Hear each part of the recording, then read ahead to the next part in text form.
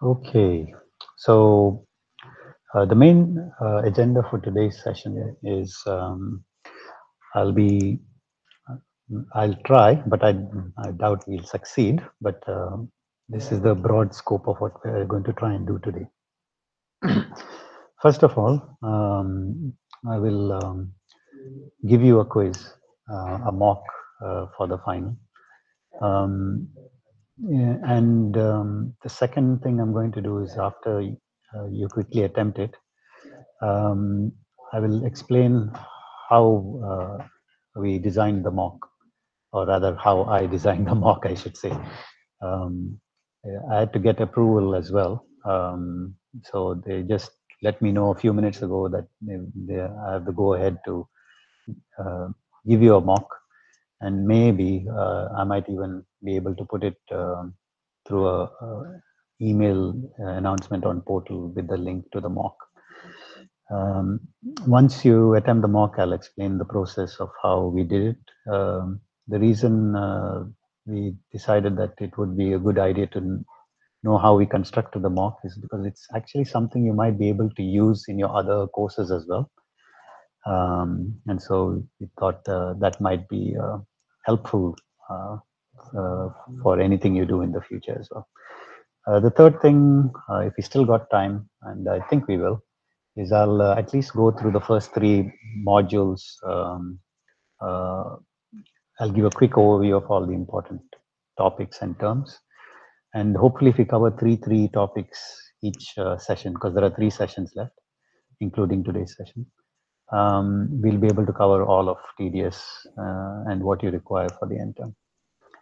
One thing I will say is don't be afraid of the end term. There will be more questions than were there in the past couple of terms. So it will take you more time to complete it. But again, all the questions are always, because TDS is a very practical course. So when you ask questions, either MCQ or MSQ, they tend to be either you know it or you don't know it type of questions. So it's very quick to answer them. So my advice is for the end term, answer TDS first if you've got multiple subjects, because you will get more time for the other subject. That's what I did when I took TDS. Of course, there were less questions when I did it, but I still think that is true in terms of a strategy for doing your end terms. Okay. Are there any questions before I share with you the mock quiz that I want you guys to attempt today?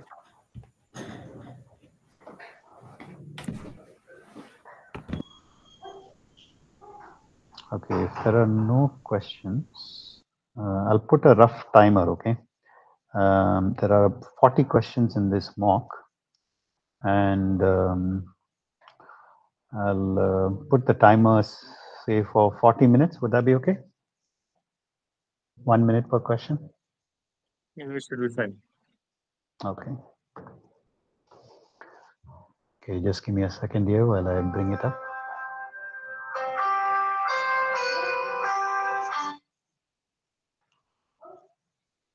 I do apologize. There are lots of other TAs in the room, so if you hear any disturbing sounds, I do apologize for that.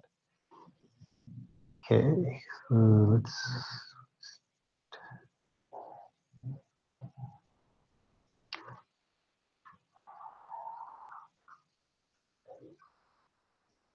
So I deployed a mock yesterday as well. Not yesterday, sorry, on Sunday as well. That was a little precursor to today. It was just to test out the concept. And so there were 20 questions. We had done it at the end of the session. So I won't give you that one, but this one will be a little more comprehensive because it'll be more in line with the pattern we expect you to have for the final. So just one question, Carlton. Is this a generated one or is this from the previous years? Like May 22 had 62 questions. So no, this is not from previous years. This is using all the material that we have. you followed the process, same process you're saying Pardon? that you did for the end term. Yes, this followed the exact same process as we did for the end term. All right, great. There is some slight variation from what the instructor himself did, but more or less it's the same thing. Got it. Thank you. Okay, I'm going to paste it into the message window, and as soon as you get it, you can straight away start answering it. The other thing I was going to mention is if you got any questions, feel free to open your mic and ask. Okay, it's not like a strict exam or something. There's no like bonus marks, or you won't be graded in that sense. It has points, but if you got any questions, just open your mic and ask. Okay. Carlton, just as you mentioned, this bonus marks. So bonus marks questions stopped actually. We were told some more than 10 or so many bonus mark questions will be there. But the last one was very long time back. Are you planning to have any bonus mark questions, or you're going to finalize the bonus? Yeah, no. There are no more bonus questions. So that was it. Whatever whatever Anand had given before. So we need to answer those questions in this session. Yes, yeah. 40 minutes. I'll give you 40 minutes time, and as soon as that's finished, through our portal. Yeah, no. I'll put it in the window now. You should be able to see it now. So please go ahead and give it a try. If you got any technical issues with it, just let me know.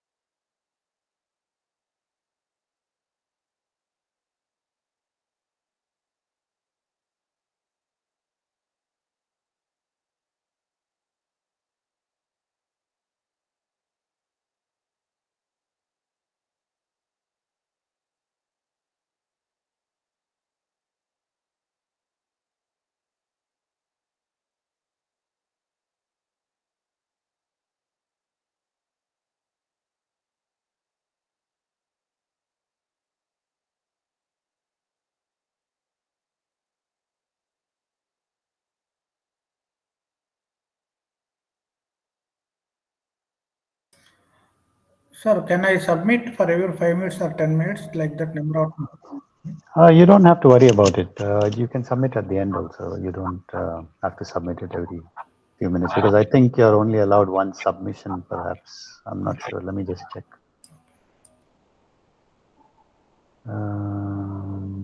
Let's see.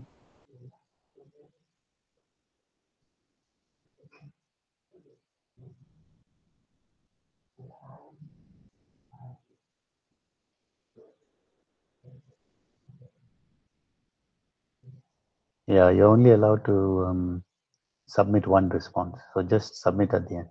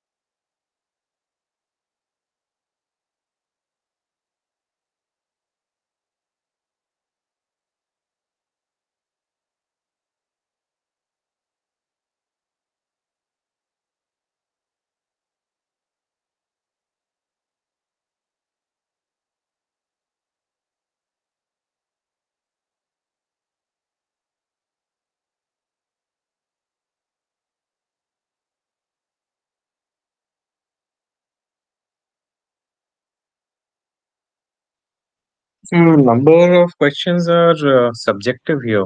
I mean, even though the options are objective, the question is subjective. So Can we expect this in the exam as well? The questions in the exam will be much more robust because the instructors themselves are involved in its framing. So this was done at very short notice because there was a lot that of I them. understand. Yeah, so No, it wasn't. no issues about that part. I mean, thanks so much for doing this. It's like at least we get a flavor. Yes. Right.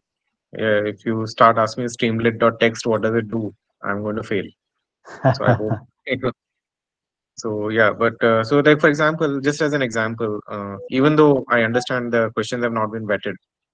So for example, what is the first step that you do in? So let me read the question here. What is the first step in data cleaning, for example? Now, I would always look for duplicate data first, but Okay, there are okay. people who go for identifying missing information first, right? So then that becomes a subjective thing, right? Because according to me, duplicate data will also have missing data if it is missing. So might as well Yeah. remove duplicates first and then go for identifying missing values. Yeah. So a question like this would never appear in the final. That much I can assure you. Okay. Great. Thanks. But there will be questions around data cleaning. Even if it is coming, you will get. They will say we will give mark for that later on. Yeah. But I don't think that's how it's working in TDS so far. You're not getting the. But this kind of question is very, very unlikely to come in the final. No, I understand. I'm just talking about the concept. I mean, the approach in forming the questions rather than the question itself.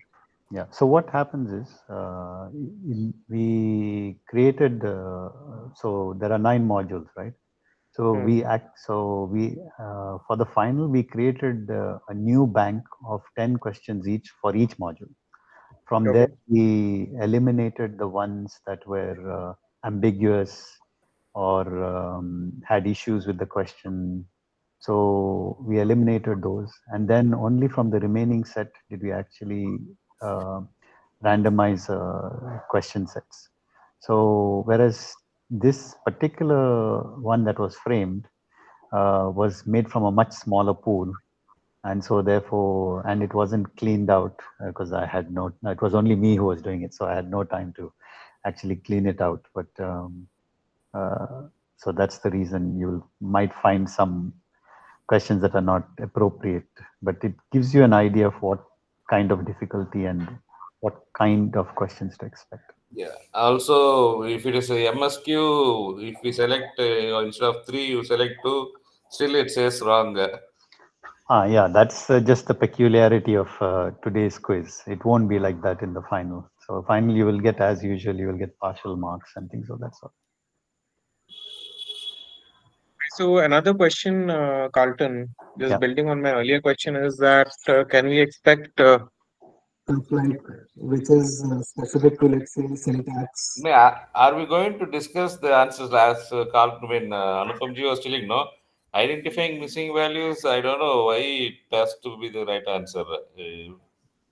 I mean, I'm not talking about that. I'm talking more about like I gave Streamlit as an example. So expecting us to know the syntax of, let's say, GeoPandas and Nominatom and so on.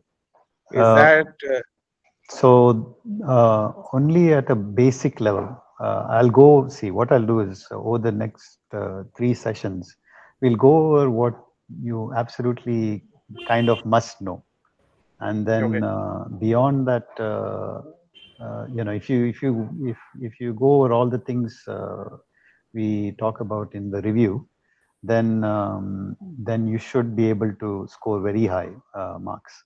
Is my personal opinion. So I don't know what else to say beyond that. So no, that's great. Yeah. That's more than what I was expecting. So thank you for that. Yeah. So that's what we're going to try and do as much as possible. We'll go over all the things that are valuable for you from an end-term perspective rather than from a knowledge perspective. Sir, like I have already forgotten everything, like it's very vague. So if I follow all the 3 sessions for revision, so it would be enough because I have other subjects as well.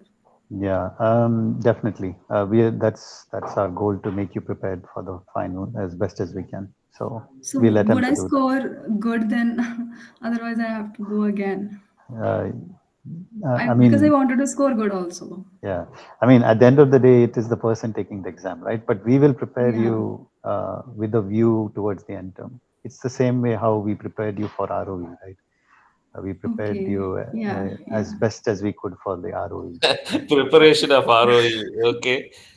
Final day was the best one when you told it will be a MCQs. That is the best preparation we had. Okay. Select all yes, D's, get 50%. Well, I'm glad that worked out. Yeah, for many, but okay, it's always a normal curve. Mhm. Okay. Are we going to discuss these answers, Karthik? Not particularly. I think more important. So the purpose of the quiz was to give you an idea of the distribution, the difficulty level, the kind of questions you might get. Most of them I think, are self-explanatory. And then what I'll do is explain how we generated the quiz, because a similar method was used to generate the end term exam as well. So I'll explain that first, and then I'll go over the first three modules today. Okay.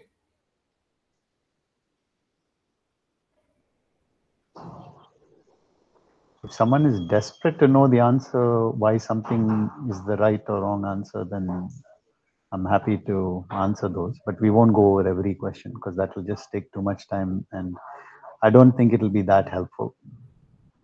Yeah, no issues. And We just put that question with the ChatGPT, it will give the answer with the yeah, explanation. exactly. That's what I would. So I'm just going over a few things here while the Okay. others are taking their exam, right? Sure, So, sure, sure. so It's not to no, waste time. yeah. So, for example, data lakes is not a data source. Then what's the purpose of a data lake? It's a data source only. Sorry, say that again. See, the answer is saying that data lake is not a method of sourcing data. So, Let's see, where so is this? ideally, I mean, you can say that data lake is a method of storing data, so it is not sourcing data, but you do use data lakes to source data, right? Because that's the reason, right? They are meant to store data and which you can retrieve. Oh, data links. Oh, right. You're Data talking lakes, about Excel. Yeah, yeah, yeah. No, right? So data that's lakes. He's talking about data lakes. LAKE, LAKE, Which Oh, are the right. ponds and following are lakes. methods of data, I mean, sourcing data: web Oh, scraping, right. sensor data, data lakes, crowdsourcing. Okay. Yeah, I mean, just don't worry about it. I'm just discussing here, Carlton, Yeah, till yeah. people are doing their exam. After that, Sure, I'll just sure. keep quiet. And the Yeah. other one is I did get that I noticed I got that removing duplicate wrong. Identifying missing value has been put as number one. Okay. So I that also yeah. got my first two is also removing duplicates only. Okay. So the key takeaway from those two questions is there will be questions on sourcing of data. Okay, that's the first takeaway. It won't be as problematic as that question you just saw. And again, with the second question about uh, what to Meaning. do, yeah. Again, the takeaway is there will be a question from that uh, aspect, how to handle missing data and things of that sort.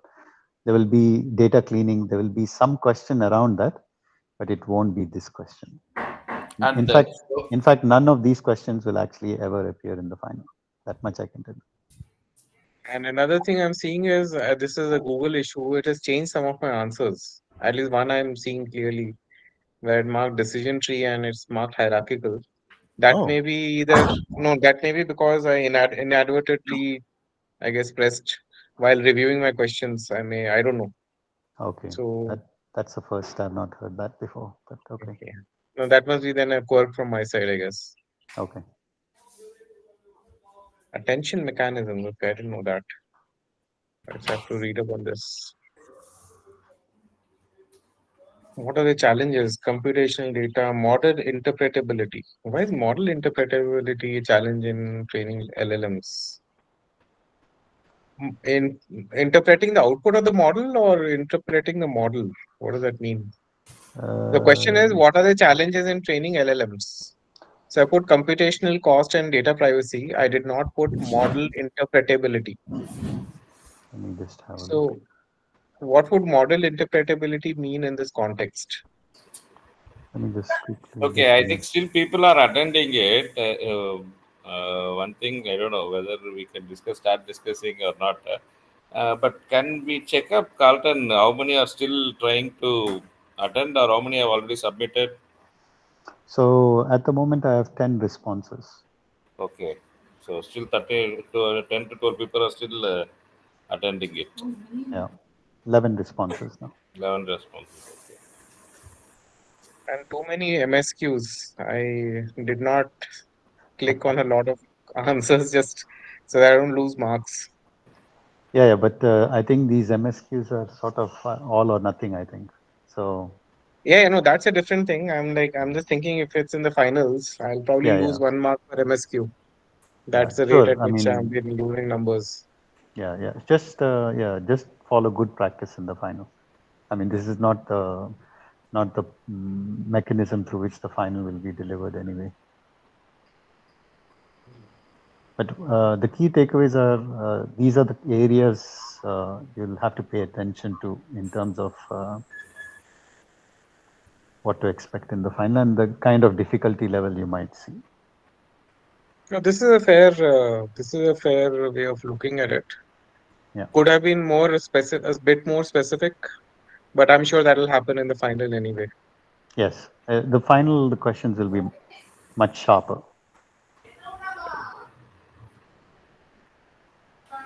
Excuse me, Carlton. Yeah, just a second. The other thing I was going to mention is there is likely, so one thing that was not put in this data set is there are no CSS and HTML questions, but there are likely to be some CSS and HTML questions in the final. And it will be similar week. Sorry. It'll be similar to week 2 GA.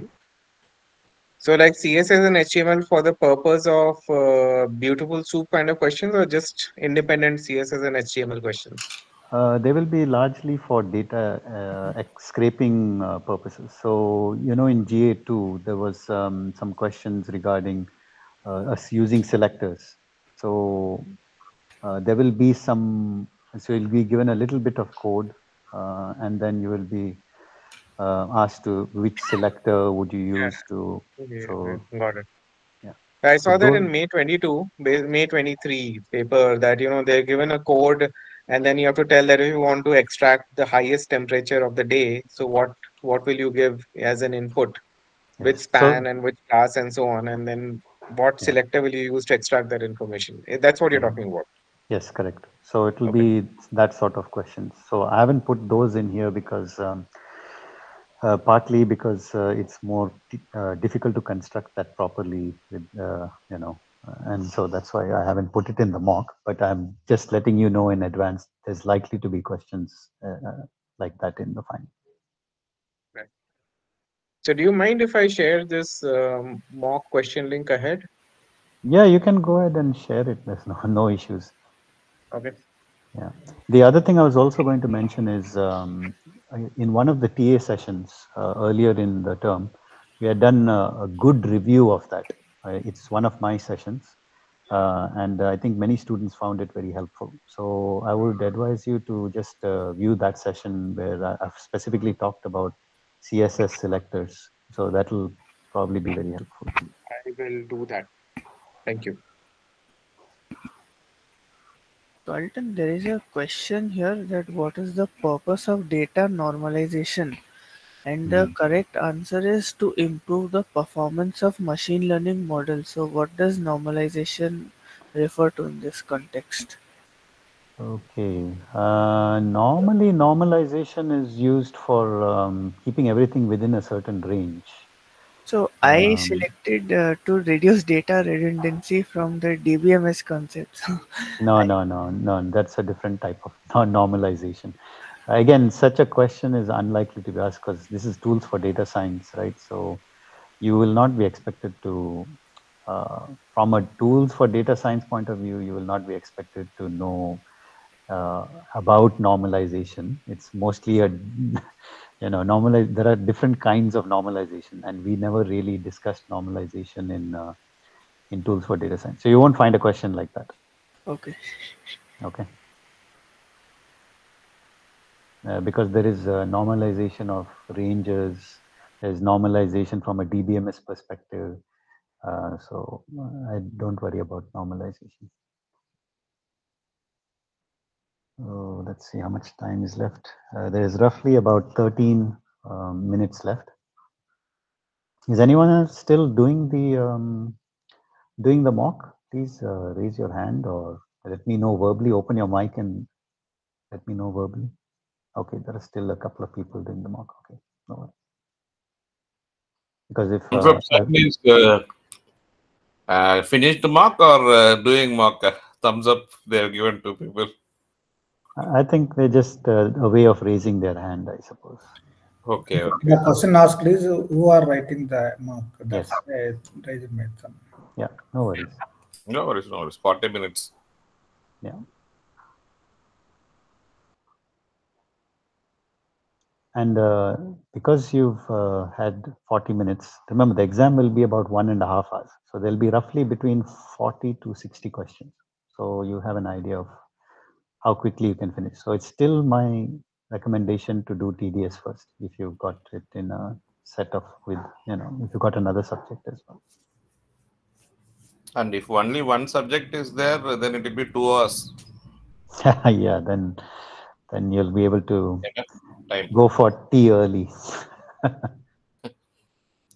If it is a morning session, we have to see.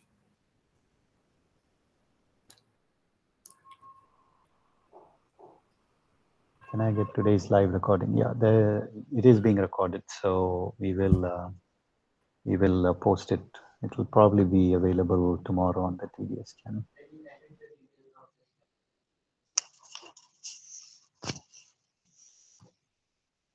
TDS live impressions.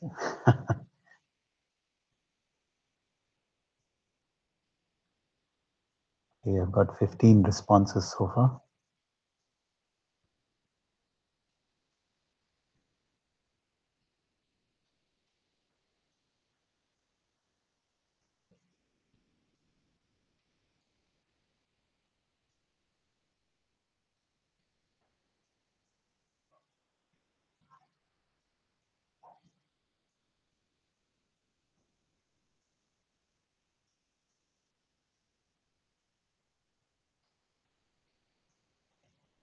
So there's another 10 minutes left.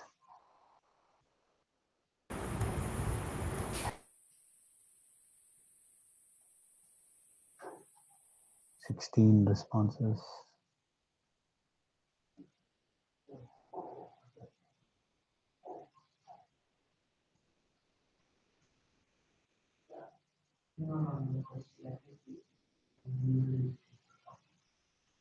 Anyone still doing the mock? Please put a thumbs up so I can see.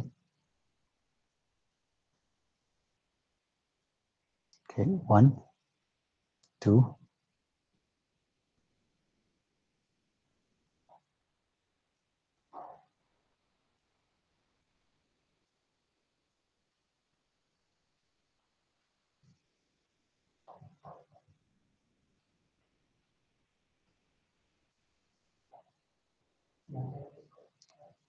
So while we are waiting, I can in fact start talking about, to save time, I can start talking about how this particular mock was made, as well as how the end term was created.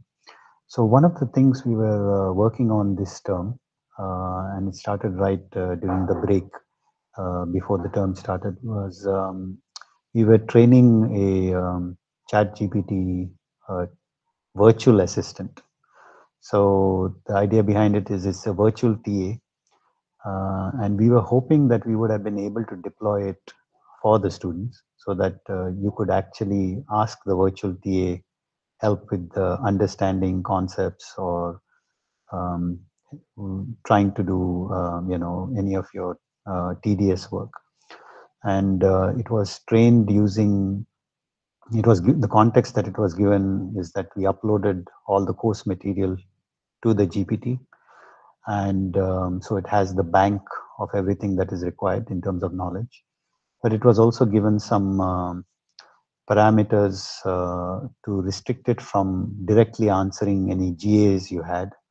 So it would not directly answer, say for example, if you put in the GA question, it should not give you the answer to the GA, but rather it will give you helpful advice like a TA would on how you could go about solving it. So this trained GPT is one of the primary tools we use this time for creating the n-term question bank. I'll go over what I did for today's mock itself. So I took inspiration from the fact that the n-term was done that way, and I gave it some prompts.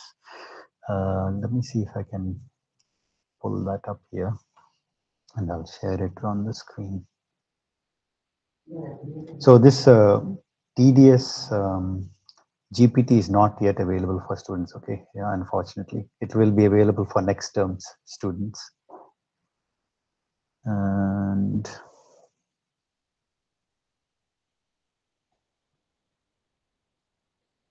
okay. And also let me pull up the, just give me a second, I've not yet shared the screen, but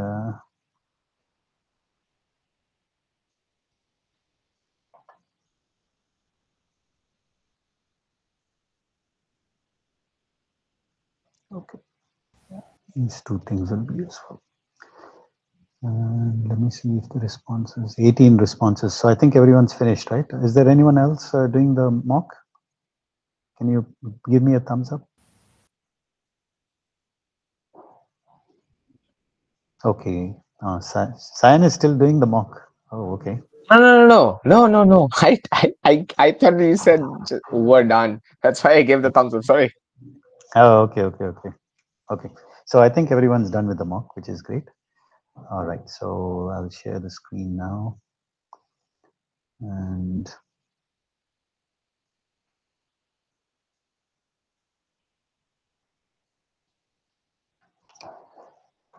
so I don't know if you guys can see this clearly or not, but this is the prompt that's been given. This is only one of the things that have been, but this gives you an idea of how we trained the GPT. So these were the instructions that were given to it. And of course, there was a lot more training that was done during the term break. But this was kind of the main prompt that it was given. And then we were asked to test it throughout the term and things of that sort. As far as the prompt I gave it today, this is the prompt I gave it. So this is the TDS GPT. So if I show you here, so it's TDS teaching assistant. And my guess is at some point, the portal team will incorporate these sorts of chatbots for many of the things that they want to do with regards to the online degree. So the prompt I used today, I'll just show you here. This is the prompt I give it. Create 40 questions, 9 modules, give it a balanced representation, mix of MCQs and MSQs. And this template has already been provided in, I think if you remember in one of the LLM sessions that we did, I showed you how we can give it templates and create, ask it to give responses specific to templates. So if you watch that session, you'll understand what this means. So then we can just give it a prompt and it will be able to generate exactly the templates we're looking for. So one of the things that was uploaded, I didn't upload it, but it was uploaded by whoever trained the model, either the instructor or the professor. They gave it through an API call, they sent in the templates, the course material, all those things have been uploaded into the GPT. and then it produces what we require. Some cleanup is needed, of course. So some human intervention is still required. But this is generally the broad idea. But then to convert. So, sorry, a question here. So, when Professor Anand said that we can use this to generate our own mocks, so what Yes. was he referring to? So I'm I like think talking the next 10 days kind of thing. Yeah. So I think you've been given some tokens, right? You probably still have some balance left on those tokens. Yeah, I there's a don't know. lot of balance there. Yeah. Yeah. So API calls are cheaper than using ChatGPT directly. So you could use this kind of prompt. And the other thing I was going to say is you need to upload to the GPT the course material. So the question is, where do you get the course material from? So one of the places was, I think I recently shared in a discourse. Where was it? Something similar to this. It won't be exactly this, but there was all these markdown files which had all the course module information in there. So these are the sort of things you can upload to the GPT, of course, minus the videos. The other thing I was going to mention was one thing that is not shown in the prompt. I don't know if you can still see my screen. You can still see my screen, right? Yes, I see it. Sir, if one of our students or our faculty members upload this one, can it be used by all in ChatGPT, or everyone has to upload? So you all have an individual API key. So The question is, no, Carlton, the question is that if this has already been uploaded, etc., by the instructors, yeah, do we have access to that upload GPT, or do we have to now do our own upload? Right. Okay, to this particular GPT you're talking about. I can ask Anand. I'm not sure if students have yet been given access to this particular GPT. The idea was to roll it out for all students to use it, but I'm unsure if that has been done yet. Yeah, because if this happens, then it is easier for us to, then the prompt engineering is our headache. So we can figure out. Yeah. But the GPT by itself, the upload would be very helpful, because then we can play around a bit with it. Yes. So I'll raise that with him. The second thing I wanted to mention was, this was not the only thing that was sent it. So one of the jobs I had to do earlier today, not today, sorry, before this, was I had to scrape all the, so, we have lots of videos, right? So what I did was get the transcription of all those videos and put those transcriptions into the LLM. So I'll show you what it looks like. Just give me a second here.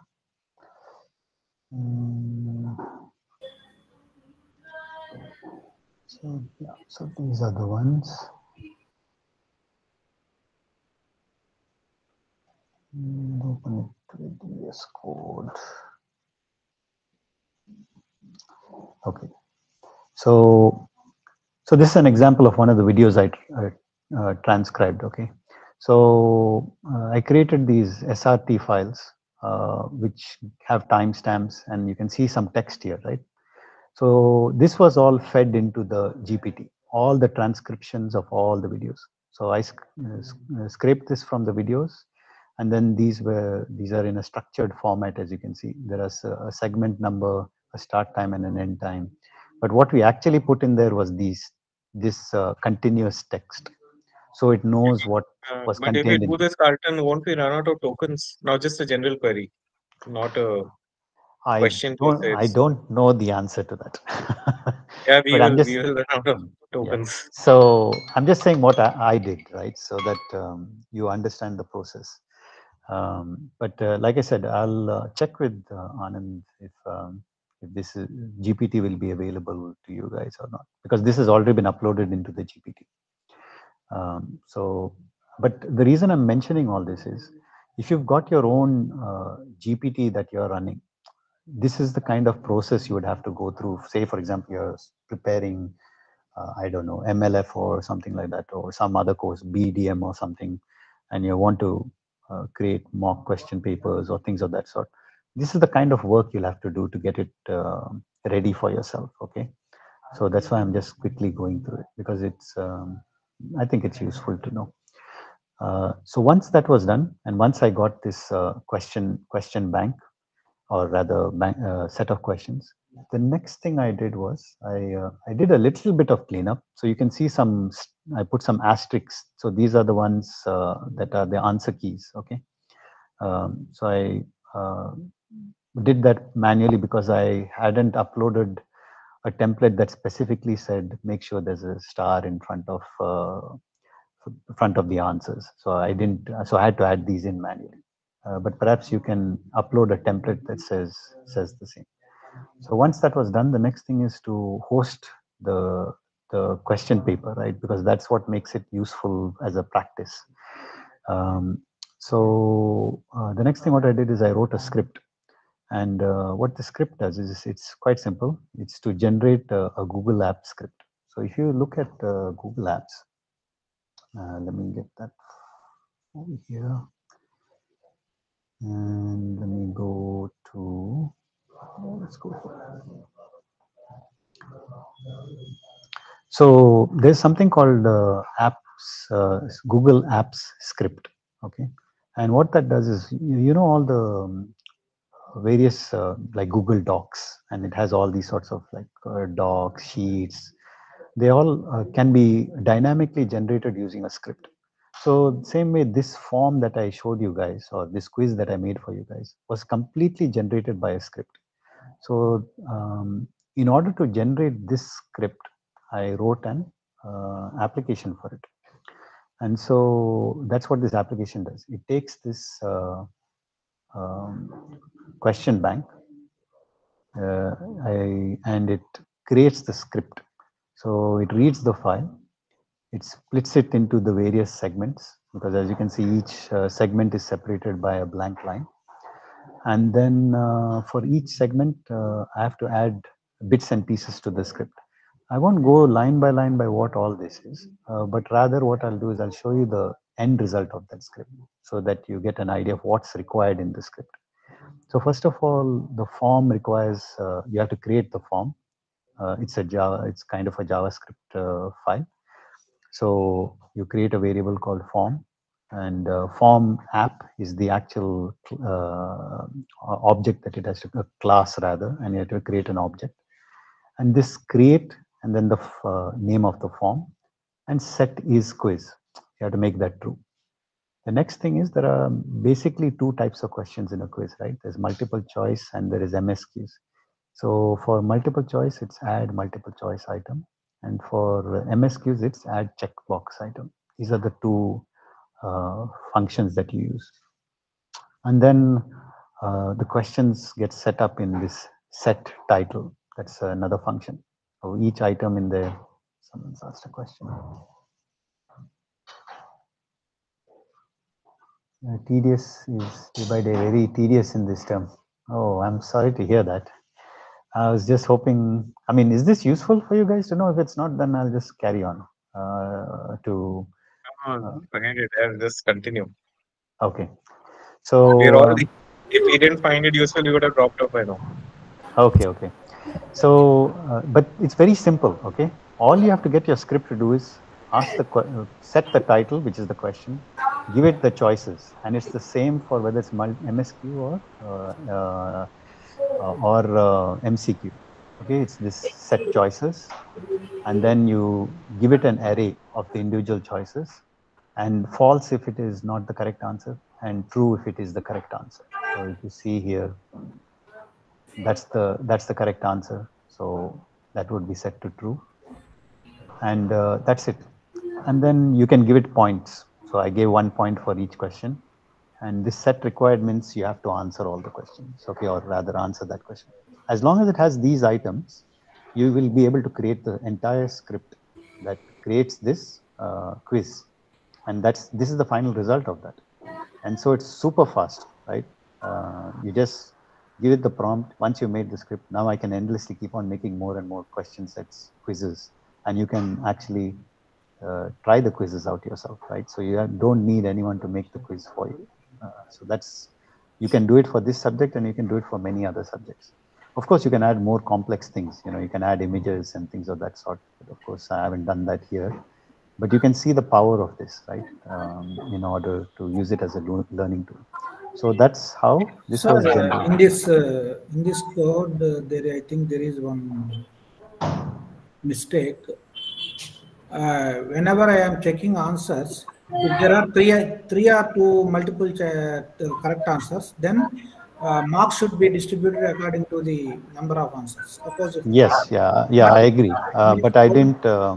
Only one answer is given out of 2 or 3 correct answers. Yeah, I mean that's I know that bug exists, but I did this afternoon, right? So there was a limit to how quickly I could get this ready for you guys for today. So I haven't done that debugging, but that is possible. You can get partial marks, but someone will have to revise the script and get it to work correctly. Okay. It's maybe an exercise for you guys after the end term. but yeah, so that's what the script does. It goes through each line, as you can see here. It goes through each line in here, and it splits it. It splits it based on the question number, and it splits it based on the question type. So if you look here, if it's got this MCQ or MSQ, it automatically chooses the right script to write. Okay, and all it's doing is it's adding those items to the script, and eventually the end result is this. And then what I do is I just upload this. I upload this script into the app script. All you have to do is say new project, and then once you say new project, it will give you this function, my function it's called. Okay, put your script in here and just run it. Once you run it, it will in Google Drive itself, it will create a form. So this was an earlier test form I had done, and then this is another form that it generated. So that's all you have to do to make it work. Otherwise, you would have to manually enter all this in, and that takes ages. Whereas this just took just a few clicks of buttons. Of course, I had to write the script. That took a little time. But once you've written the script, now I can keep on endlessly generating many quizzes without any issues. So that's how I generated, and that's how the end term has been done. Of course, the gen term is a little more robust in its creation mechanism, but this is roughly the idea behind it. Any questions so far? No, one takeaway is within that 9 modules only we'll get questions. Correct. Whatever has been told in the videos, if we could remember everything, you will get 100. Correct. Absolutely right. Because it will be within those things. And this is roughly the difficulty level you'll face. So you will not, I would not expect anything more significant than this. And so that's it. Yeah. Sir, in our lectures, have you covered module 6? Module 6 was networks, right? Yeah. There was a session on that. Yes. Not covered, sir. No, it has been covered. Module 6 has been covered. Okay. In fact, every module has been covered in the TA sessions. Okay. It will be on YouTube. Okay.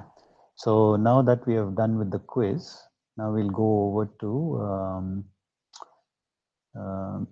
going over the materials. By the way, I hope you are all aware that on Discourse there is a post which is pinned to the top, I believe. If you haven't checked already, tools and data science. Yeah, let's see. And it's this one over here. No, it's not the one. So was that Git repository private? Pardon? It's the first one, the syllabus one. Is that this one, is it? No, Yeah. I was looking for the one where Anand sir has given the. That was not pinned, I guess. Yeah, this have one. you- Sorry, this one. I think it was. Yeah. So this repository has been made public. This is not the same as the private version, but it is available. And this has all the, first of all, it has all the things that we have done through the term. And it has all the Python scripts for answering the questions for your GAs. And it also has the JavaScript that generates, that parametrically generated the question. And it also has the data source for those JavaScript files. So I hope you guys are aware of that. And then the second thing I wanted to mention was about the syllabus. So as mentioned here, 9 modules, all videos, roughly equal weightage, which is what we saw in this mock quiz, between 40 to 60 questions. And it'll be all brand new set, and you can see why it's all a brand new set. Okay. Now the next thing. So any questions so far before I continue?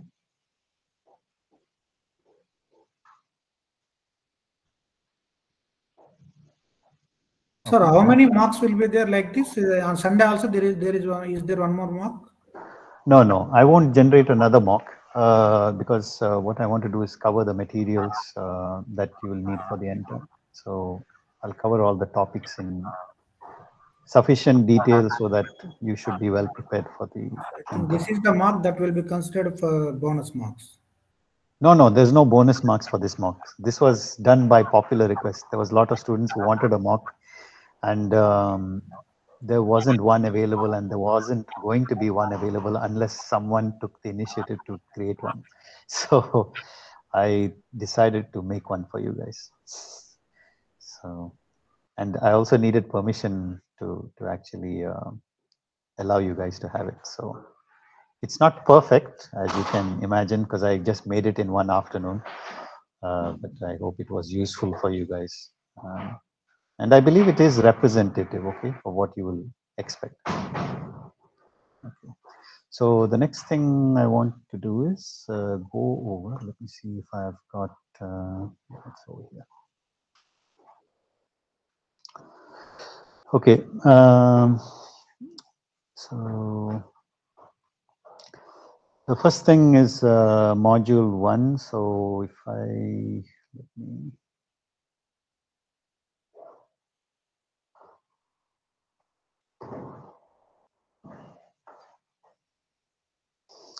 Okay, so the basic idea is, of course, go over the videos and you know, I understand it can be a little time consuming, but it's worth going over. Just play it at 2x, slow it down wherever you need to hear something again a second time. Just do that at least once. Read all these little things that you see here, because remember, the GPT is going to have all this stuff in its brain, right? So it will take all this, and it has its own data that it's been trained on. So just make sure you have all this. And the reason I say go through the videos is because all these videos I have personally extracted the transcriptions from them, and it has been fed as a training model to the GPT. So anything that it extracts from here is all fair game. Okay. That's with regards to module 1. So what are the key things to remember in module 1? 3 sources of data sets: personal, public, private. Let me make this a bit bigger so it's a bit easier to see. Can you see this clearly? Yes. Okay. So 3 sources of data sets: personal, public, and private data sets. In personal data sets, these are things that are on your own devices. They contain your own usage patterns of things. They primarily come from your mobiles or your laptops or any sites that you use, and it comes from any personal logs that are logged by these devices. Okay, sites that you visit, etc., etc. Public data sets are, although it seems like you would get a lot of information from public data sets, and it seems that there are a lot of public data sets. Actually, there are more private data sets in the world than are public data sets. And the reason for that is, if you think about it, every firm has a data set, right? Every business has a data set. By the very fact that there are millions and millions of businesses and only like a few government bodies, private data sets will be the biggest in terms of data. Public data sets, the other issue is they're not necessarily exactly the data you want. See, when you're asking a question, right? So why do you need data sets? Because you're trying to solve a problem or you're trying to analyze something. So sometimes you will get public data sets are easily accessible most of the time, but it may have lots of information that are around the topic, but may not have exactly the thing you're looking for. So they're not always what you're looking for, and it's also not always in the format that you want. Okay, so that's one of the issues of public data sets. And some key data sets to remember. So GDELT is, if you want any current affairs, GDELT is the place to go. Every year, I think they roughly generate 2.4 terabytes of data on all current affairs all around the world from multiple sources. So it's a great data set. Another public data set is GADM. These are for shape files. And when I say shape files, I'm not just talking about shapes of maps and things of that sort. Oftentimes, shape files are coupled with tabular information. So crime data, economic data, census data, these are all coupled with shape files. So resource data, you know, where pipes, underground pipes are laid, where gas pipes are laid, electric lines, all these things are overlaid on top of shape files. So to give you an example, in Britain, whenever we want to, so say for example, you're at your home and you want to construct a structure, you have to first apply to the council for permission. But apart from that, one of the other things you have to do is you have to apply to the national grid to find out if there are any electrical cablings underneath the earth. You have to apply to also the gas, the national gas company as well, to see if there are gas lines running underneath, sewerage. So you have to get these permission from all these three organizations before you can actually build any structure. So again, you will get a shape file, and then they will it will be overlaid with information. So GADM is an important data source. Government data portals, these are obvious in nature. That's another important data source. Kaggle, again, important data. Google data sets, awesome public data sets, and DataMeet. So DataMeet is unusual from these. It's mainly a community of data enthusiasts. It's like a forum where you say, hey, you know, does anyone have any information about this particular place? Because sometimes the data is not available in electronic format, right? It might be sitting in a book somewhere or in a register somewhere. So to give you a good example, in Goa, because it used to be a Portuguese colony until 1960s, a lot of valuable community census data about who married whom and who lived where and whose children and all, who died when, who was born when. All this is available in documents that are available within churches in Goa. So it's quite a rich data set because it also tells you the cause of death and things of this sort of thing. But they are not on a computer. They are actually in a register somewhere, sitting in an office. So, you know, if I need to find out about a particular community, a particular village, the best thing for me to do is get in contact with the priest over there and say, you know, I'm doing some data analysis. Can I, you know, access this information or things like that? So that's what DataMeet is. You basically contact other people and get data sets that are not necessarily sitting in an easily accessible place. So that's another way to get data. Then private data sets. These are the most common type, but it's also the most restricted kind because they're almost always inside organizations. And if they are accessible to the public, they're usually behind a paywall. It's the one that is also the most invested in. Now you might think, why am I using all these terms? Again, it's these are good things to know, okay, from an exam point of view. So that's why I'm talking about these things. So it's mostly corporate data. It's used. It's invested in extensively. They're very detailed. They're very accurate. They're always to the point, right? They're usually solving some business problem. So they tend to be very accurate and very, very reliable, oftentimes more reliable than public data sets. And you can easily see why that is. So in, say, for example, if you look at National Survey Statistics of India, where they go to various households and things, it's always a representative sample. And there'll be, say, so for example, 70% response rate, and there will be some error in that.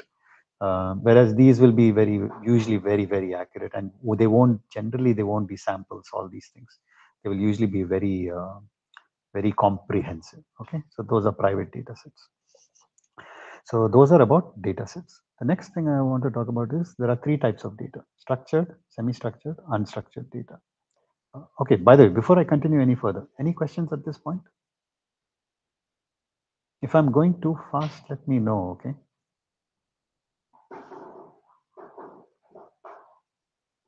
So so everything's okay, right, so far? Okay. The next thing is three types of data. Now remember, data lies on a continuum, okay?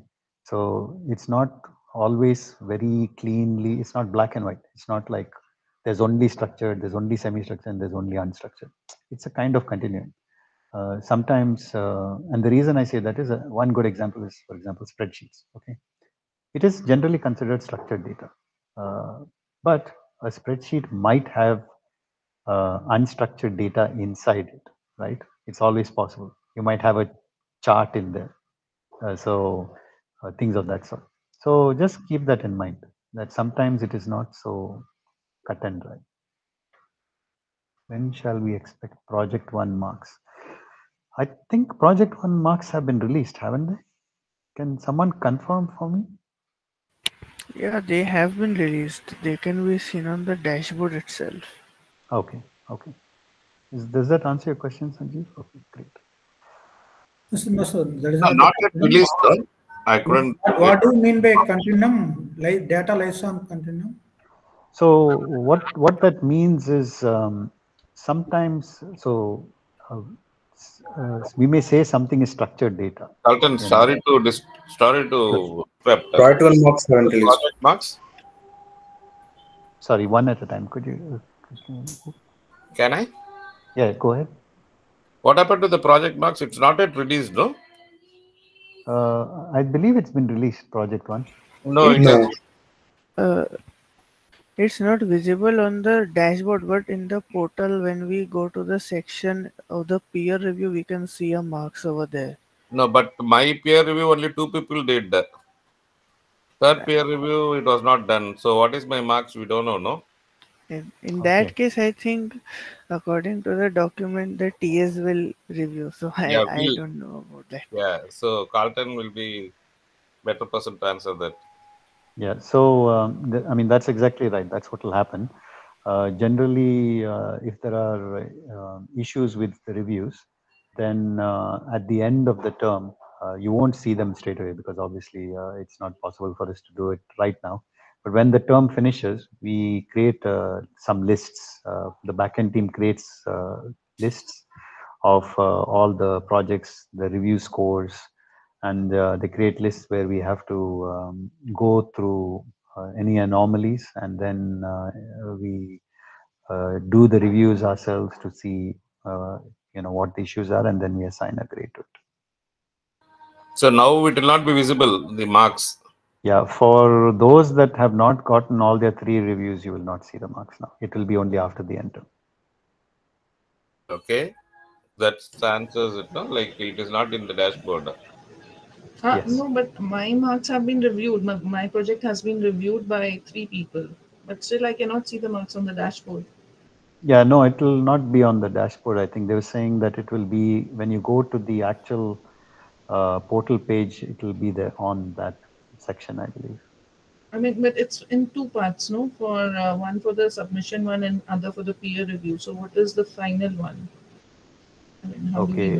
know? If it is, has someone been able to find their score on there?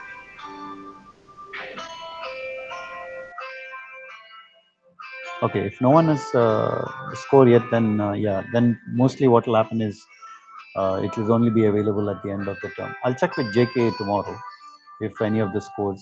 Okay, Avia can see her scores, so there must be scores on there for people who have had 3 reviews, I think. If there were no issues with your No, review. Carlton, again, sorry to interrupt. See, Yeah. before this, they had the second review, no? Before that, the scores were available. How many marks, just like our portal. But once you made that second review active, after that, the entire format changed. It is not visible at all for the. Okay. It still Yeah, shows. I'll inform the backend Yeah. team that it is not the case. It still shows the portal only, not the result. Right. Okay. I'll let them know. They probably just have to push it to the front. That's it.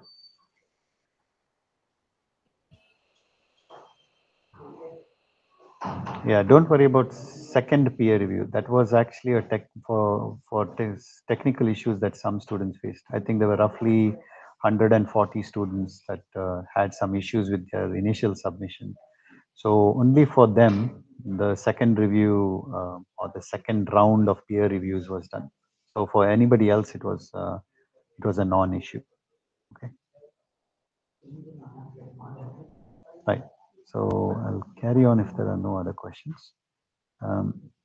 So 3 types of data, and what I mean by it lies on a continuum is sometimes it's not clear cut. Okay, and I give spreadsheets as an example. Spreadsheets typically are considered structured data because you have rows, you have columns, and there are fields, but it can has unstructured data in there, right? So then would you call a spreadsheet structured data at that point? Probably not. So if you get a question that says, there's a spreadsheet and it's got a pie chart in there, then how do you classify it? So in that case, it depends on what the question asks, but maybe it might be semi-structured or unstructured, right? Most likely I would say semi-structured because there is some structure, but it's also got some unstructured data in there. So that's what I mean by it lies on a continuum.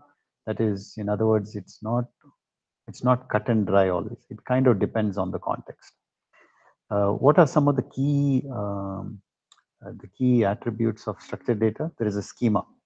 So by schema, what it means is there are some fields. So for example, there'll be name, there will be age or date of birth, address. There are some very specific fields for them. And all of the rows will have those fields. Okay. And then each of those are also typically have very defined types as well. So for example, date of birth will be like a date format. A name will be a string format. Height might be a numerical format. So there will be some very defined data types. And sometimes it can be very narrowly defined. So there might be even a range as well. So height cannot be less than, say, 1 foot and cannot be more than, say, 7 feet or something like that, right? So it can be narrowly defined as well. The second thing is structured data can have relationships between tables as well.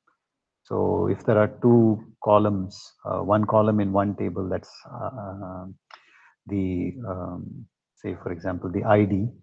There can be another table with IDs as well, and those both can be joined on them. So then there's a relationship from table 1 to table 2.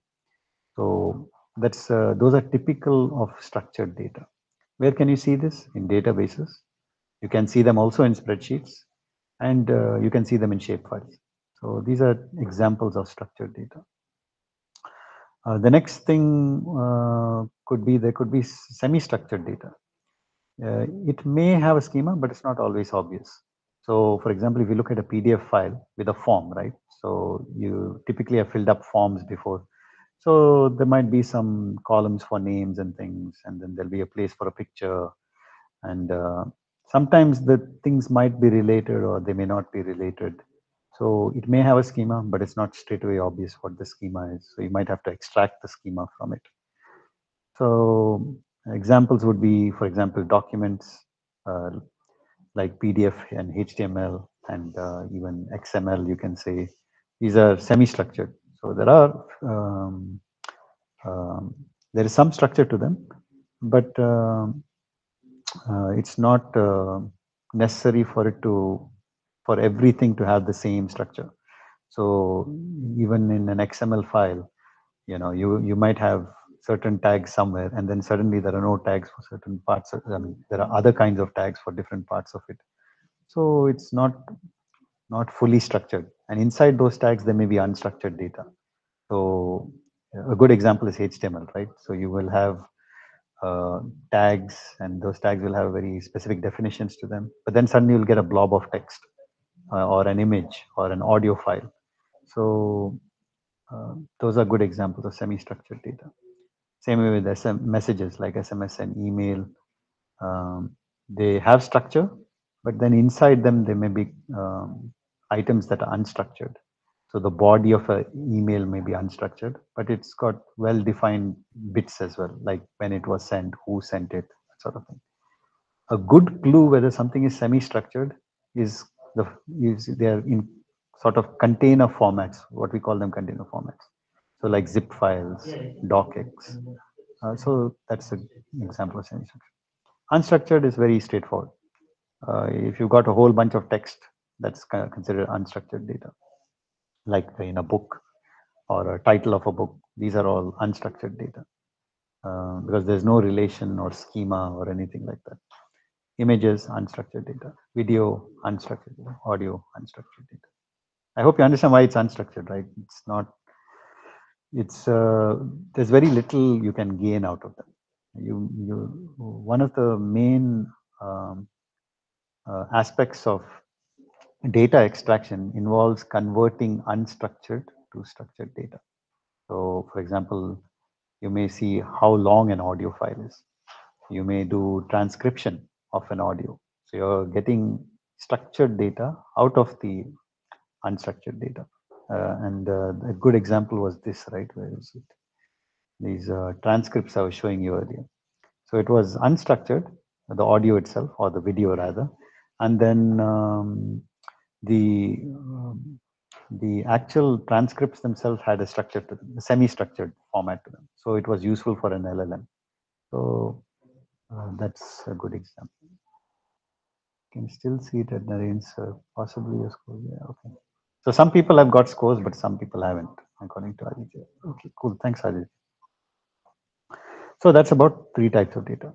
Then the next thing is there are 3 types. Sir, sorry to ask one question. Yeah, sure.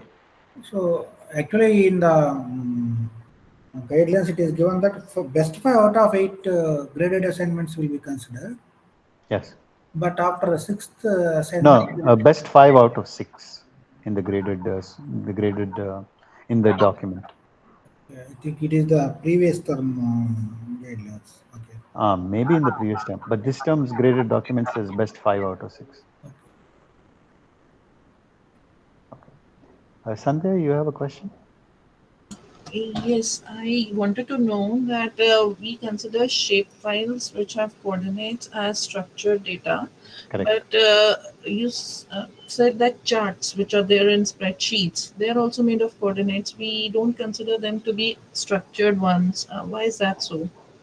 I mean, they're not. They don't have coordinates, right? I mean, they are. I mean, a chart like a scatter plot or a histogram.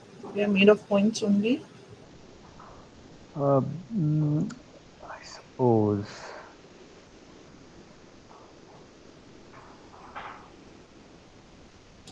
I mean, if you think of a line chart, right? So a line chart is continuous, and although various points along it will be very defined, the curve, say for example, if you're trying to fit something and it's a curve, then would you call that structured? Maybe. Yeah, the chart itself, I mean, the line itself would be structured, But whatever we are trying to fix, that may or may not be structured depending on what it is. Yeah. I'm not sure. That's the best answer I can give. Will we have a question that says, are charts in a spreadsheet semi-structured or structured? I don't think you have to worry if that kind of question will come. It's unlikely you'll get that kind of question. But what I do know is that it's possible for it to have unstructured data. Maybe the example I gave was not very good, but so what? Yeah, that is what I want to know. That what would be unstructured data in a spreadsheet? Unstructured. Okay, so let's say a spreadsheet had a review in there, right? You could have a row with a product name, product ID, all these things, and then suddenly there's a review as one of the columns. But that review would be unstructured, right? It's just text. Like the address field. The address field would be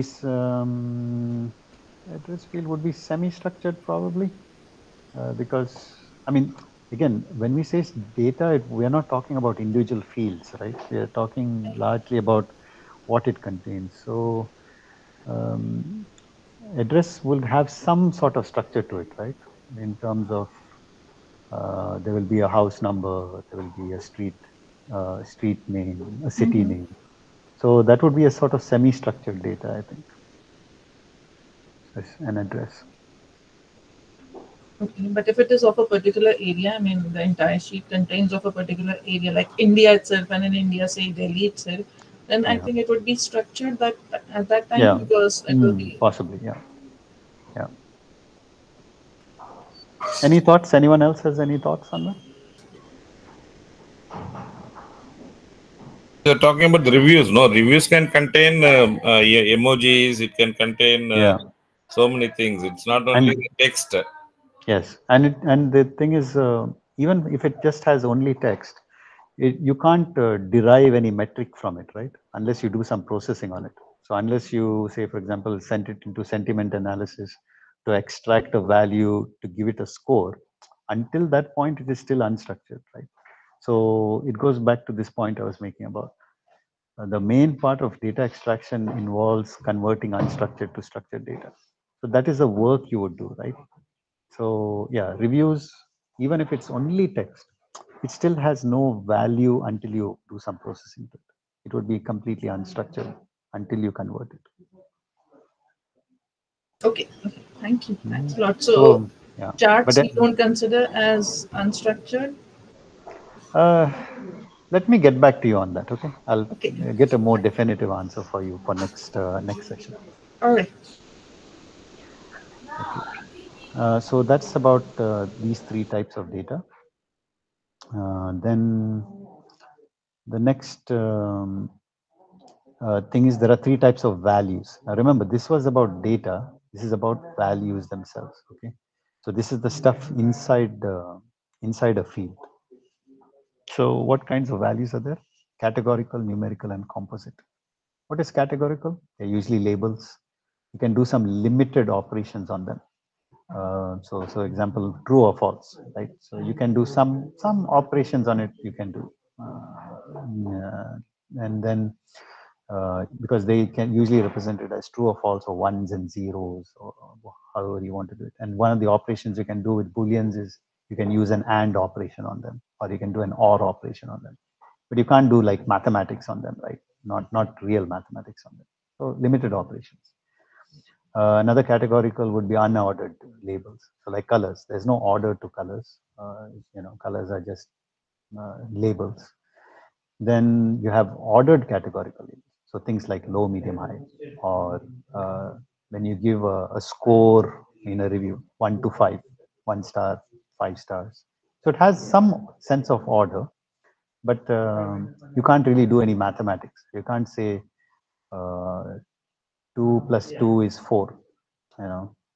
You can't say 2 objects worth 2 stars is worth a single object worth 4 stars. That mathematics does not make sense. So you can't really do any serious operations other than ordering it. So ordered categorical values are there. Then there are cyclical categorical values. So like days of the week. There is a sense of order, but it's cyclical in nature. Sunday comes before Monday, and Saturday comes before Sunday, but it goes in a cycle, right? So there is some notion of order, but it's also cyclical. So that's a type of categorical label value. And then there is unstructured categorical values. So text, something that's just given a label, like for example, toys, a group of things, right? So toys, food, these could be labels in a data set, values that you give to something, unstructured data. So those are categorical values. The next type of values are numerical. These are very simple. Anything that's an integer or real, because you can do mathematical operations on that. So those are numerical in nature. But remember, it's important to understand what these mathematical operations are. They have to be all the mathematical operations. So for example, you can't multiply. You can't say 10 into 30 degrees Fahrenheit is 300 degrees Fahrenheit.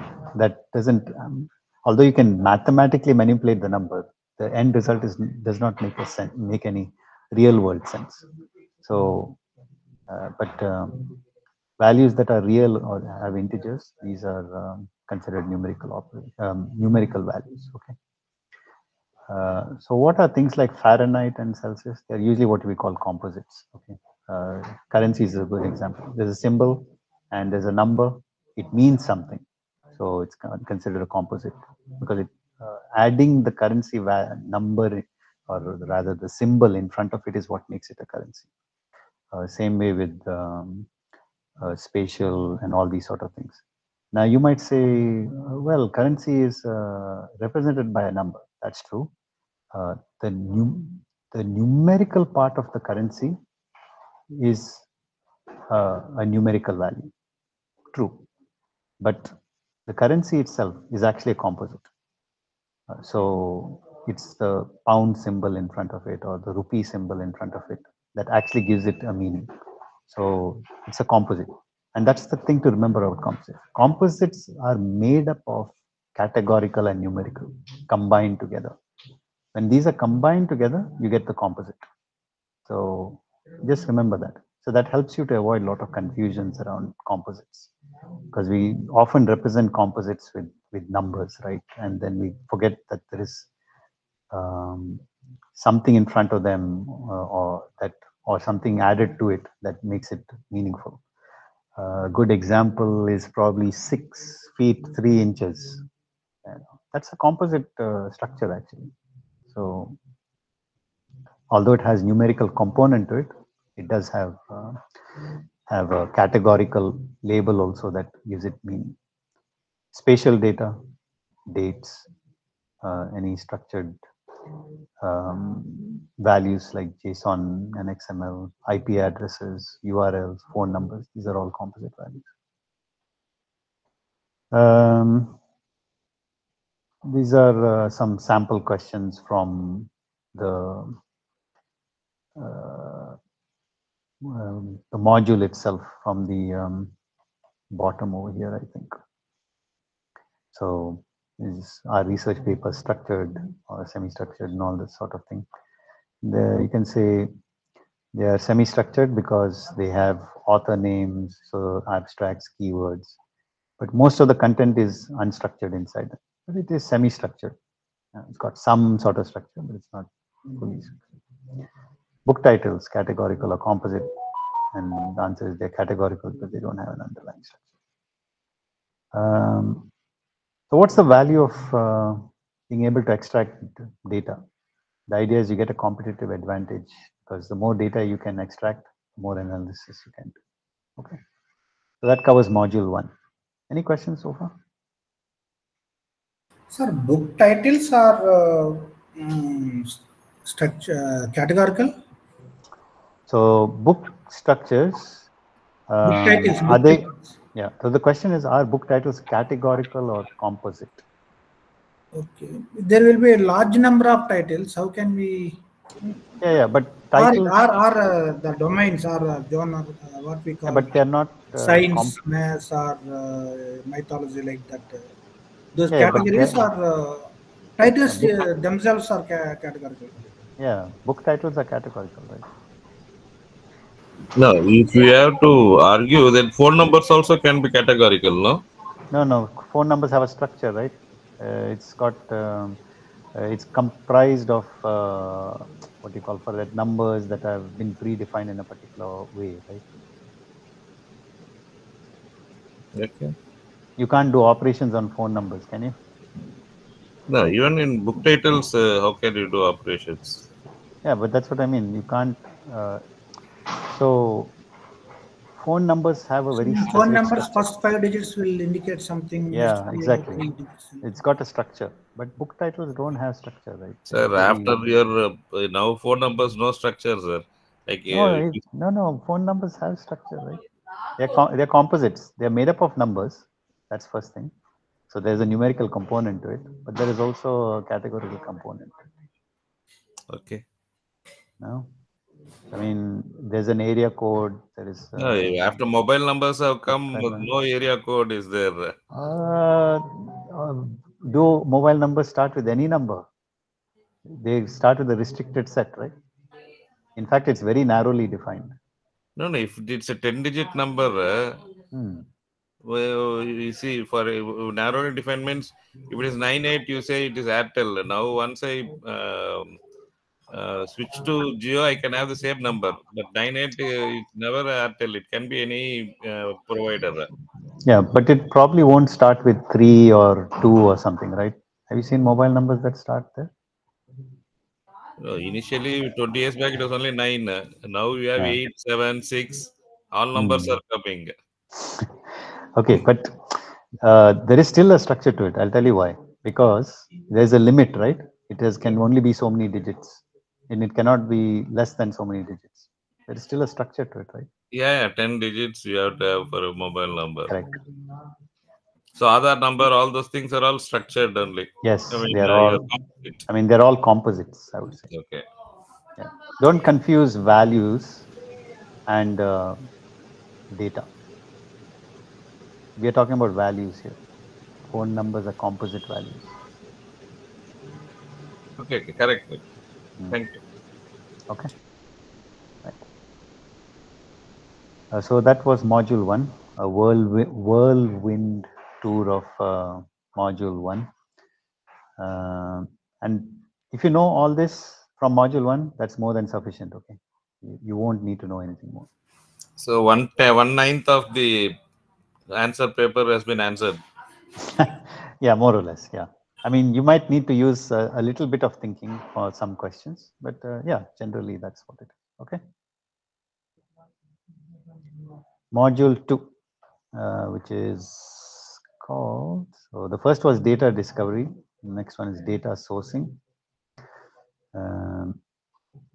3 ways to get data. Of course, first way, download data. It's readily available. You go to some data site, they have it all nice and ready for you. So you can just download it. Second way, you query it from a database. So you can't get the whole table. Like you remember, there were some data sets where you had to, I think it was for Arui. Yeah, for Arui, where you had to query a database, right? It was in a table. You send a query to it, and then it gets you a response. So you get a subset of the data. So querying it is another way. Or API, you can't get all the data you want in one go. You can query it specifically. So like that Pokemon API or any other API. Can you please explain something about API? So have you? So there is a session we did. Some important points regarding that API. I mean, the best thing I can see, API, important points with API, the main thing is if you go to the TDS channel, we did a very good session on that. And I'm not saying that because I took the session. I'm just saying that because students genuinely found it. Students genuinely found it helpful, and I think it was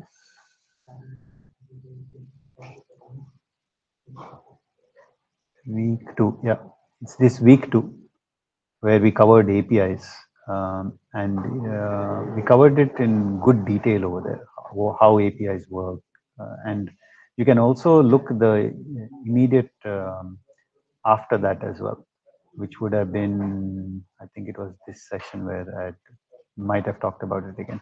But definitely check this week out. Okay, it's very useful, and not only for APIs, it's also useful for.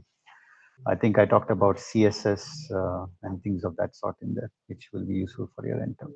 So check that out. Okay. Beyond that, I don't want to spend too much time on it because to talk about the nitty gritty of API, we would actually have to look at how an API works, how you scrape from it, and all that sort of thing. So I don't really want to go into that today because we have a limited time left, and I want to try and cover as much of the important things as possible. But check that out for API, okay? Please share this playlist. The playlist is the TTS YouTube channel. So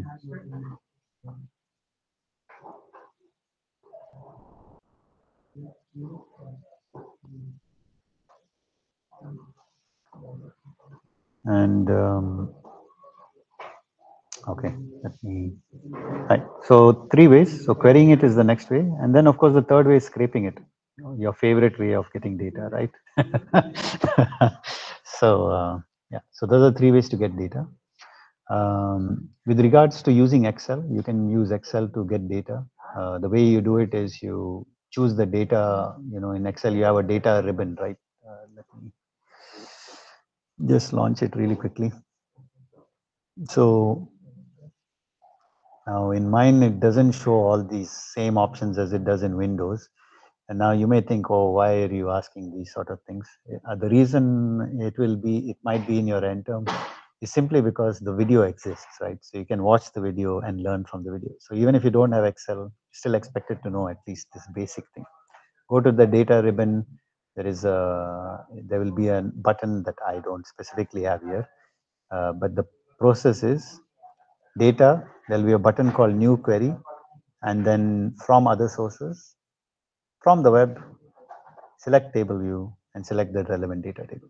So what happens is this is how you extract data from a website into Excel. So if you go to a website, it has a table in there, and that table, if you want the data from that table, you use that data ribbon, say new query from other sources, from the web, and then you select the table you actually want to get from the website. So that's how you use Excel to scrape the data. Okay. Another way is through using Google Sheets. Again, it's all there in the video. But the key things to remember from that, these are all important. Okay. Please learn these. Okay. It's very simple. There are 5 of them. Import XML, import feed, import range, import data, and import HTML. Those are the 5. Okay. What I would suggest is put them in your in Google, because it's Google Sheets, and just look up how these functions work. So understand the syntax. It's very easy. Okay, it's not much to remember. This little bit you should be able to remember because it was covered in the videos. So just learn I won't go over details of these, but just learn the syntax and what it does. Okay, just remember that. So there might be, for example, a question, and I think you've seen it in GA2, for example. Let's see here. So yeah, so GA2, they ask something like which of these functions can process CSV. I mean, they won't ask this particular question, but that's an example of a question they could ask, right? So if you don't know what these functions do, then you will find it difficult to answer this question in the exam. And it's an easy mark, right? So that's why I've told you the important ones. XML, all of them have import at the front. It's XML, feed, range, data, and HTML. Learn the syntax of it, what they do. Okay. Then the next thing for module 2 is this URL encode. So it is a function from the URL lib library, and the way what you use it for, whenever you want to fetch some data from some website, sometimes you have to encode it with some weird parameters, right? I mean, something like this. This is the website, but you have to give it a whole bunch of parameters. And to type all this in can be very error prone and very difficult, right? So instead of writing it out this way, what you would rather do is use this URL encode. And the way you do it is, so say for example, that's the URL location. Okay, that's fine. There's a question mark at the end of that, which means you're going to add some parameters.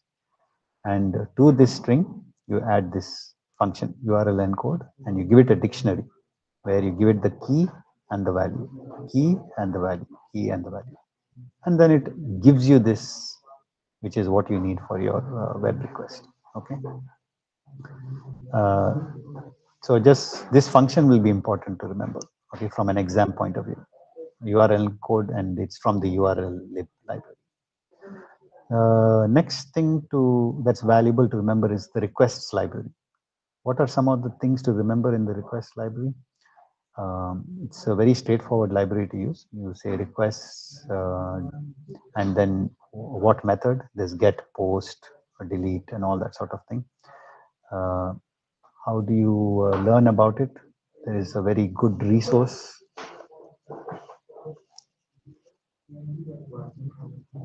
Just remember this, very useful. And I'll tell you what are some of the key things to remember from it. So from a response that you get, which is what this is, the variable. So when you send this request, you will get a response back from the website. That response will have a status code. That's how you get this, whether it's successful or not, whether the page has been found or not. Headers. And if you want to get the specific header, you can either, it's not case sensitive. So you can either say small c and t, or you can use capital C and T. It makes no difference. You will still get the same header. You can find out the encoding. You can get the text body response, or you can get the JSON body response. If you had seen my sessions on that week 2, which I showed you earlier, again, I think I cover all these in there. So it's a very good session to watch. It will give you some good grounding in that. Another thing I will mention is responses can have cookies, right? When you're trying to scrape. So cookies, if you want to get the cookies, you do r.cookies and you give the cookie name, you'll get the cookie details. And if you remember, I think Amit covered this in his session. Cookies are useful when you want to log into a site and you want to get the information via the cookie, right? So just remember that. What's the structure of a cookie? It's a dictionary, key value pair again. So just remember that. That's structure. So a question that could come theoretically would be, what's the structure of a cookie? So it's a key value pair or a dictionary. Okay. I won't go through Beautiful Soup. We extensively covered this in several sessions. So again, a great resource for that is this. I'll copy this, put it in the message here.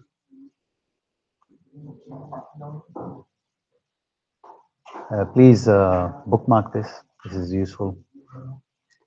And then Beautiful Soup also has some very, very excellent documentation. I mean, really is simple. So I won't be going through the details of this, but valuable.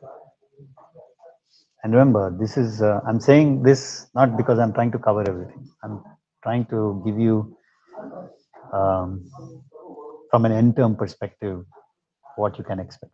Okay. Again, with all these questions, right, with Beautiful Soup and all, it's not going to be deep. It's going to be on the same level that you've seen so far. You'll just ask some basic, very basic questions. Okay, it won't be very deep. So just keep that in mind. The next thing is there was a session on JavaScripting, which Anand sir has shown. So what I've done is I've done a very brief things to remember from there in the JavaScript. So I hope you remember these things. These are again covered in the sessions. Anything with a dot means it's a class. Anything with a hash, it means it's an ID. Before I say what copy is, so anyone remember what's $$ is? Can you let me know if you remember what $$ means? Get document. It's something with document, as far as I remember. Okay, so watch the video and you will see on there what $$ is. It's a shorthand for query selector all, something like that, right? So just check the video. It will only take you 2 seconds because it says it at the near the very beginning of the video. But that's $$ is a shorthand way of saying query selector all or something like that. Okay. So for example, if they ask the question, you at least know what that is. And then mapping is a programmatic way of going through an array and applying some operation to it, right? So that's a JavaScript function. So just keep that in mind. This is a what's it called? An arrow function, meaning an anonymous function. So that's what that operator does there. And then this operator, question operator. What it does is, when it's doing the query, if it doesn't find this, because sometimes when you're going through a list of things, sometimes something may not exist, right? Particularly if it's a list of things. So if it doesn't exist, what this question mark operator does, it's called a ternary operator. If it exists, it gives you the value. Otherwise, it will say undefined. But the important part is it doesn't throw an error. So if this was not there, for example, if the question mark was not there, so when it's doing the query selector and it's looking for this item and does not find it, if that question mark is not there, it will throw an error. So your script won't work, right? You'll be passing the script and it will throw an error. It won't work. So how do you fix that? Because this is optional. If you put the question mark there, it will, if it exists, it will return the value. Otherwise, it will return undefined, but no error will be thrown, and your query will continue to execute without any problem. This function will continue to execute. So that's the value of that. And finally, this keyword copy. What that means is when it runs this query selector, because that's what this is, right? It's running a query. So when it runs a query on the page, copy takes the result of this and stores it in the clipboard. That's what copy does. Okay. So yeah, copy copies it into clipboard. That's all you need to know about the JavaScript part of it. Next, nominatim. Okay, there we go. That's better.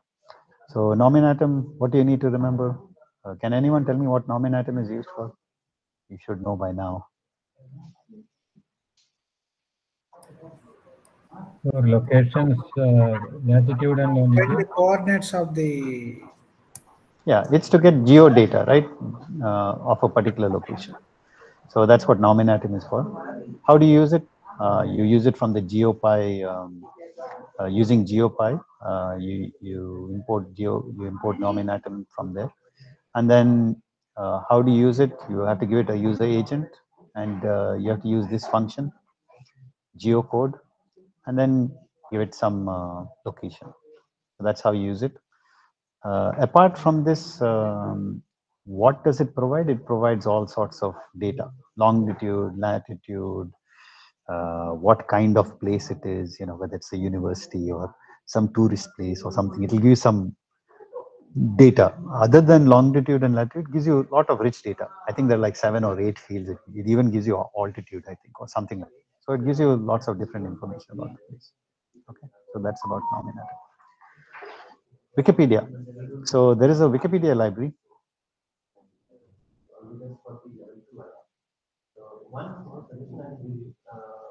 Okay. What does it do? It's to basically search for things on Wikipedia. So I haven't listed out all the important things. I mean, as in I haven't listed out all the things it does, but it's very small documentation. Okay. Just how to search, how to find suggestions, and you can see it, get one sentence or some small amounts of get a summary, that sort of thing. So that's really all you need to know about it. Nothing much from this, okay? But just if they ask a question, at least you'll be able to answer it. Tabula is used for getting information from PDFs, scraping information from PDFs. This is used for scraping information from Wikipedia. Tabula has mainly two functions. The read PDF function, you give it the PDF, tell the page, and it has a convert, which is once it reads the PDF, you want to convert it to a CSV, you take that data that it has read, give it the name of the CSV file you want to send it to, tell it the format, and another thing it can do is it can look at a particular area in a file, right? So if it's got to look at a table in a particular part of the PDF, then you can give it some coordinates of that place. Okay, so that's the only two functions in Tabula. That's it. That's module 2. That's generally all you need to know about module 2. Any questions so far? I know I'm going quite fast, but I hope it's clear so far. Sir, why only these are covered in live sessions instead of regular videos? Sorry, I didn't quite understand that question. Some of the topics are not covered in regular videos in detail. They are covered in the live sessions like we have taken. Oh, I'm not sure why that is, but generally that's how TDS has been run so far. It's usually in live sessions that we cover how to. Because you are also the student once upon.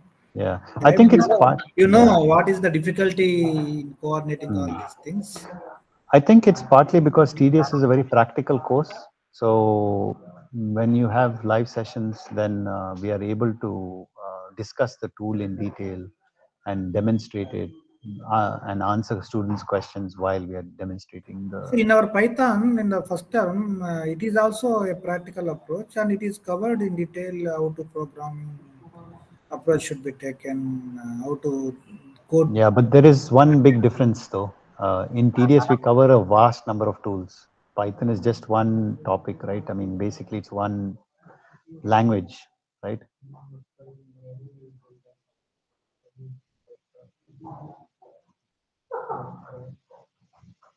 So that's the that's the reason.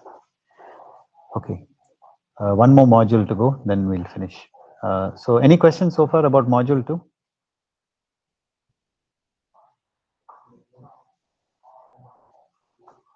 Okay.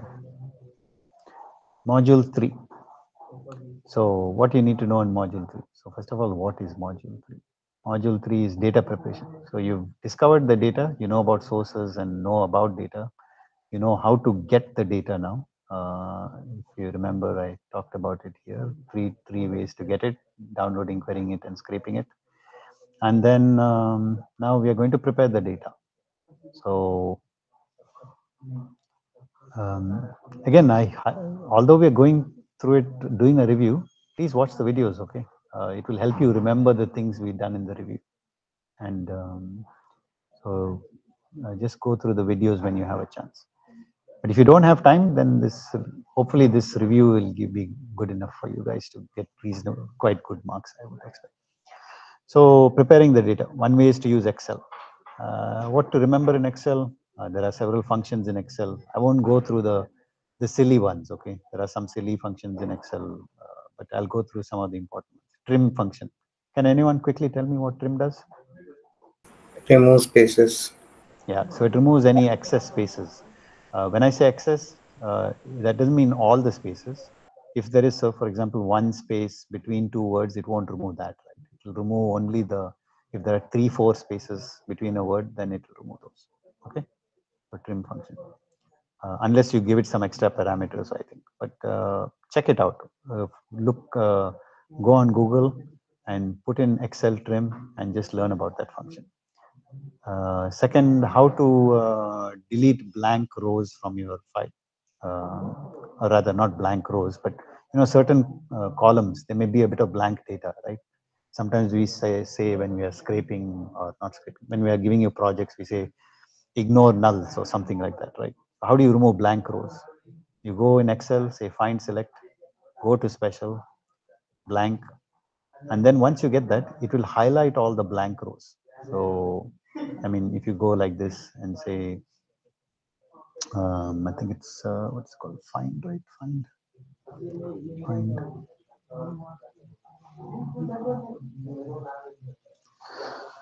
And I'm not sure if it shows up in mine.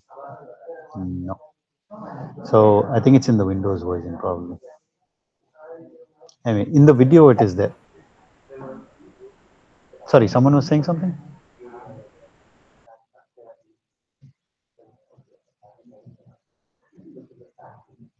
Okay.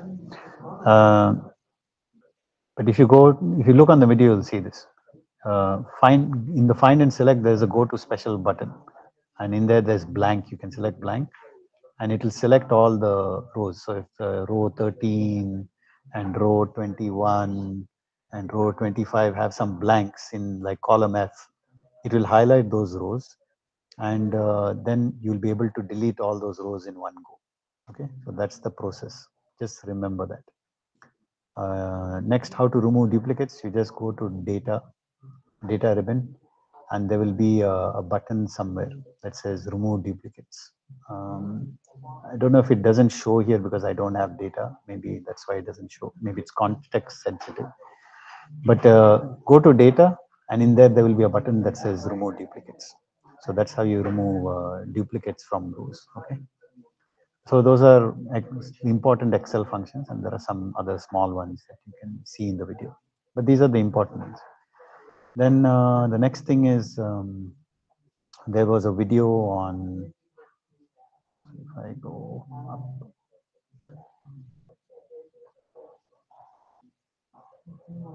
Right, so that was this video, clean up Excel. Yeah, find and replace, change date formats. Just go through that. It's very straightforward. Data transformation in Excel, I'm not going to cover because it's something that will take some time. You need data to look at. Basically, it's about using pivot tables, how to filter data. You should already know how to do all these things. I think it's extensively covered in BDM and other things, and it's very easy to do. So I'm not going to cover this. Convert text to columns in Excel. Okay, it's just one function. Just learn how to do it. Data aggregation in Excel. Again, I'm not really going to cover this. Just have a look at the video. It's very easy to do. So just be aware that these things are possible in Excel. Okay, and how you might go about it. In data preparation in the shell, just learn what these functions are. Okay, we're not going to ask you any complicated thing to do. We're not going to say, okay, here is some file. How do you do this? We were not going to ask any of that because you've already been given graded assignments that test you on these things. But just be aware of what these functions are and what they do. So if you know this much, that's more than sufficient. Okay? We are not going to test you on complex usage of this. Just know what they are and what they do. So for example, then we may ask like, how do you get the start and end of a file in the shell? So you can say, use the head function or the tail function. Or maybe they might ask a little bit of syntax, but nothing much more than that. Okay, so that's for that. And then let's see, data preparation in the editor I won't cover. That is something you can check out yourselves. Cleaning data with OpenRefine. just know what these terms mean: faceting, clustering methodologies. Just know what those terms mean. There are some few algorithms that they use in there. So that's with Open Data Refine. Don't worry about much of these things. Know what correlation and what these terms might mean. But beyond that, there's nothing much more. This Python pillow image manipulation, I think there are like 4 functions that he mentions in this video. It's very simple functions that is covered in the documentation, I believe.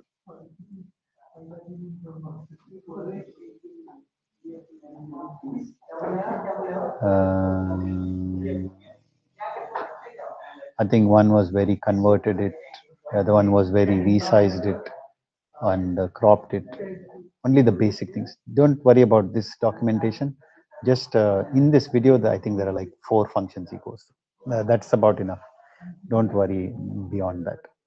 And that about covers this. And also know what this is used for. What Pillow is used for. Pillow is used for image manipulation. What Airflow is used for. It is used for basically to connect data sets through a pipeline.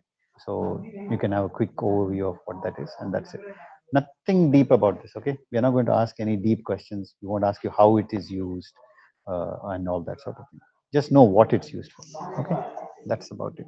So that covers the 3 modules. If you know this much, right, you can easily, and if the question paper was only for these 3 modules, just if you know this much is sufficient for you to get like top marks in the exam, okay? So that's those are the 3 modules. I hope the session was useful. Again, I know it's not very interesting because we are doing it from an exam point of view rather than a knowledge learning point of view. So it's not going to be the most exciting thing in the world. But if you want to learn more, obviously you can watch our TA sessions that we have done earlier. We have done a fairly comprehensive look at some of these things where we have not just done exam prep, but we have actually taught you so that it's useful to you. Wow, there's lots of clapping. Okay, right. So that's it, guys. That's it for today. Any questions? Please feel free to ask. Yeah, Pranjil, go ahead. Or Pranil, sorry. Yes, sir, no questions. But like, I was going through the PYQs like today afternoon. Okay. And then I realized like what was being discussed in the lecture is exactly like similar to what was in the PYQs. Like I was trying to analyze what types of questions are asked in the PYQs. So Okay. like I figured out it was more like what tools are there, what they're used for, how they're used for, and all the about. Yes. So like the session was really helpful. Okay, yeah, that's great. I'm glad you guys found it helpful. So we did the quiz. Were you able to do the mock that was done earlier? Like I scored 22, but like some of them were multiple correct, right? So like Sure, that's sure. glad. Yeah. Yeah. Okay, great. So that's it, guys. Yeah. Anyone else has any questions or any suggestions? Or... Not related this regarding project. I have some. Okay. Please, if you stop the recording, I will ask it. Oh, right. Okay. Yeah, that's it. So I'll stop recording because there's nothing else that's important for today.